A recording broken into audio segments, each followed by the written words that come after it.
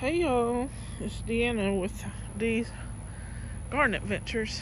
I'm gonna make this short and sweet because I got a lot to do and it's hot, so it's gonna take a while. So I'll have to take several breaks because it's pretty hot. I think it's hot everywhere. Let's start with this. My squash and zucchini. If you see, they all got piles of, that is topsoil, which is more wood than it is soil. Anyway, they've all got piles of that on their stems. Every single one of them had vine borers. And I worked hard to kill all the eggs that I found, but I missed eggs on every single plant. The blue Hubbard squash that I had planted for a deterrent, because they say that the vine borer likes that plant more. Yeah, sure, there were more eggs on it, but I still missed eggs on my squash and zucchini. The blue Hubbard squash, if they survive, I'll be surprised. They came apart at the stem when I went to touch them. So I've got them sitting in water right now to see if they'll root, because I've never done that with any kind of squash or anything like that. So we'll see. If they don't, that's okay. I have another one planted and can plant another and can start another one. But anyway, this was, I think, 2 days ago when this happened, and so far they're not dying, my squash and zucchini. They have, they're kind of stunted at the moment because I'm sure they went into shock when I cut them open. Plus the damage that the borer did.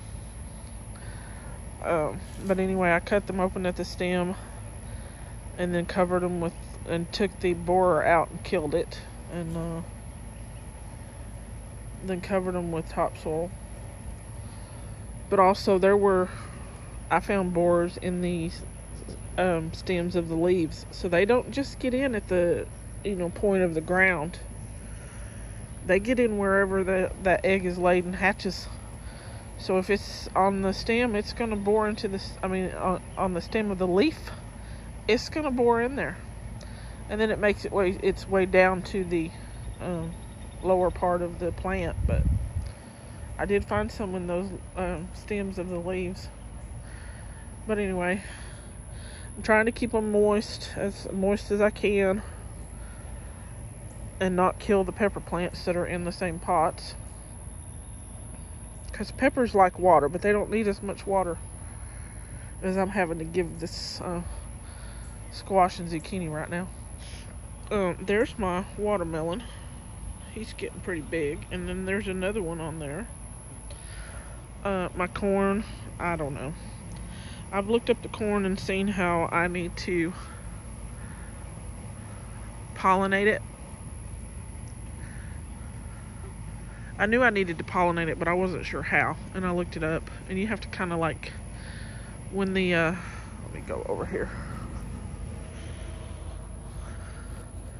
Let's see. When these little things are hanging down, which they're not hanging. Oh, let's see. These little things, when they're hanging down, you cut this off and then paint it on like a paintbrush. Paint it onto the tassels before they turn brown, like this. When they're nice and pretty and light green, you paint it on there several times. When they're this color, this one looks like it's been attacked by something. But when they're this color, you paint it on there several times over the course of different days. And that'll pollinate your ears of corn. And I wasn't doing it quite like that. I was just taking some of those little things that hang down from here with the pollen on them and just putting them on these tassels. Well, you got to do a whole lot more than that. Ooh, there is a don't know if you can see a varmint that needs to go.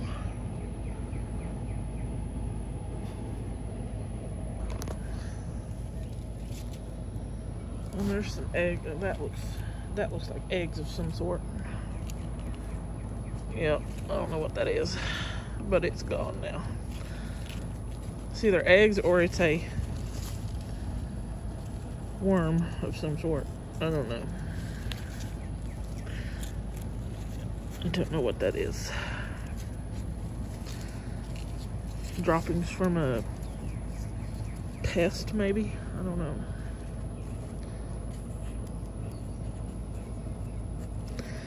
Anyway, there's beans growing. These are going to be dry beans. These, I believe, are pinto beans.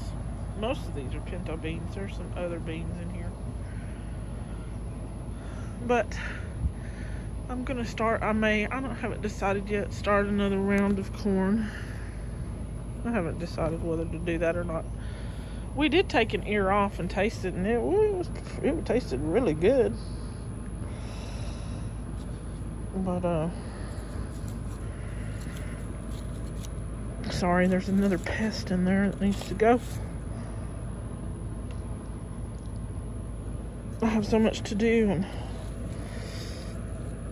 all these bugs and things that keep trying to attack my garden. Oh, sorry, I have my finger in front of it. Sorry about that, y'all.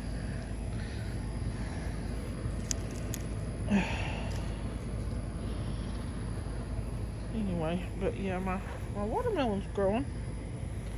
Let's hope it gets bigger. And that one too. Some of those that were on there didn't pollinate. So right now I think there's only one here, and I don't know if it pollinated or not. We'll find out. I don't think it did. No, it's looking like it's a little damaged. So we'll just take it off. I think this one had another one, but I'm not sure. And I did see some female cantaloupe flowers one day. If I can find one, I'll show it to you.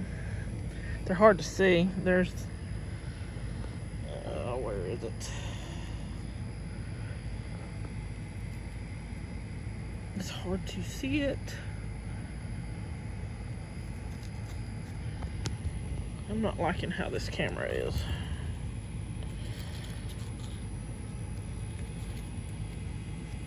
There it is. I don't know if you can see it or not. There. And I don't know if it pollinated. We just have to wait and see. And there's another one. We'll just have to see if it pollinated. And I have one. Where are you? Let me see what I'm looking at here. One Roma tomato. But I think that's about all that's changed. I did plant a bunch of stuff out of my greenhouse. Ugh. My finger gets in the way. I'm left-handed. My finger's in the way. Anyway, I planted a bunch of stuff from my greenhouse. That was in the red cups. I still have some stuff in there. Some tomatoes, some acorn squash, buttercup squash. I think there's 6 of those, buttercup squash. Some Kentucky pole beans that are supposed to be rust resistant. We'll see. And I think some yellow, I think I planted the yellow wax beans. We ate some Swiss chard last night. I've never had it. I tried it last night. It's not for me. Not at the recipe I used last night. It was too bitter. It was just salt, pepper, garlic, and oil. Sauteed it. Nah. No. I've been told to try putting vinegar in it. So we'll see if that works. I might be able to, use it in some soup for a little bit of a bitter, but not just as a whole side dish. Not so much. Anyway, that's about all that's going on. Oh, wait, I lied. There's a couple of jalapeno peppers. And this plant's looking this squash is looking a little pathetic, so I'm gonna have to look him over again, make sure I didn't miss a borer in it. And my cuckoozy squash still hasn't pollinated. I'm gonna have to plant another one. I don't think they're pollinating at all. And I did look it up, see that they do better if you have a 2 of them. If you have 2 of them. And no tomatoes are ready yet. And let's see, my okra and those 2 brown boxes right there in the middle of the screen are growing. There's 4 of them, 3 of them there, and 2 at the end of the tomatoes. They're hard to see. But that's about all, y'all. Now that's really about all. I got to get to work out here and figure out what I'm going to do today and try not to get too hot. Y'all take care of yourselves if you're outside working or even in your house. It's hot in the house. I set my air conditioner on 71 and it'll be 78 degrees in there. And it'll never shut off. Even at 1 o'clock this morning, it was still 77 in the house. In part of the house. I have an AC unit in the bedroom, a window unit. But anyway, y'all stay cool, drink water. If you're working outside, drink plenty of water, Gatorade, Powerade. Don't drink a bunch of sodas because they just dehydrate you. If you're working outside, it's worse. You need water and the Gatorade and the Powerade. Or even the Pedialyte if you don't like Gatorade and Powerade. But y'all take care. If you're growing a garden, I hope it works. I'm hoping mine works. I pray mine works. It's hard work. It's hard work. And if you need tips, there's lots of people online. That's where I've learned a lot of my how-tos. I'm watching Patera, Appalachia's Homestead, Rusted Garden, M.I. Gardener, Millennial Gardener, HUW. I forget what his channel is, but there's HUW is in it. He lives in another country, but he still has some tips. And Self-Sufficient Me, I think he lives in Australia, but he has tips. There's lots of people. Roots and Refuge, Whispering Willow Farms. The one who lives in New Jersey with the, what is his name? He's got a little dog in his videos named Tuck. Man, I can't remember his name. But there's a lot, y'all, you can find. Homestead Heart, you can find a lot of tips on growing vegetables and fruit even. Some of them grow fruit trees and things like that. Anyway, y'all have a good one and take care. Like, subscribe, share. I know it's a new channel and I'm trying to do my best to get better at these videos.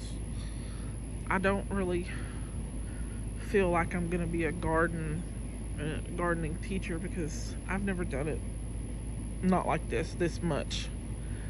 So I've just done little, a few tomato plants, a few pepper plants. But like I said, I've never grown all kinds of stuff like I'm trying to do now. So I'm not the best teacher in the world, or I don't feel like I am. Not right now. I don't think I have enough experience with some of this, so those other channels are helpful. But I just like to show what I'm doing and try and tell you how I'm doing it, and what works and what's working and what's not working. Down here in the deep south. Almost, I'm about 45 minutes from the Gulf Coast. So, all right, y'all take care. I don't know where Lucy. Oh, Lucy just went in the house because she'd been out here for a little while, so she went in to cool off. And Harley's out here somewhere, but I think he just went under the porch. So, anyway, y'all take care now. There's a bird on the house. Have a good one. Bye.